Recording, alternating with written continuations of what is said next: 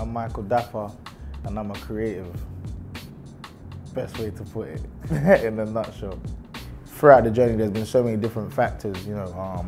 I had to overcome, you know, barriers of fear, inconsistency, believing in myself as an individual and believing in the gift and believing that this could actually happen and this is like what I'm actually supposed to do.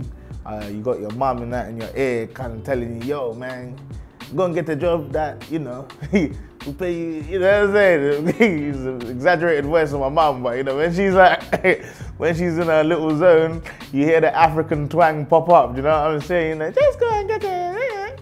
So, you know what I'm saying? Like, so yeah, all those, like, so many different factors, do you know what I'm saying? And I think finding myself as an individual, do you know what I'm saying? Finding my faith and my belief, like, in God, like my faith and belief just like I said, in what it is that I want to do. But I think that the pivotal point for me was probably at the end of 2015. At that point, I'd probably worked in Vodaphone for about 2 years, part-time, and you know, it got to the stage where I just didn't like, you know, my job. I didn't like what I was doing. I just always felt there was more in my heart for me to do creatively.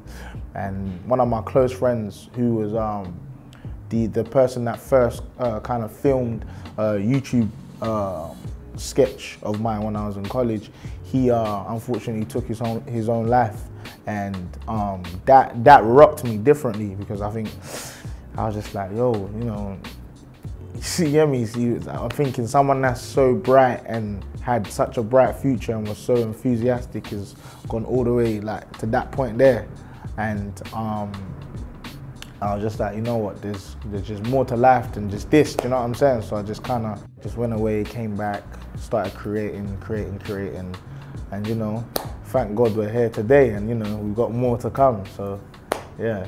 The thing goes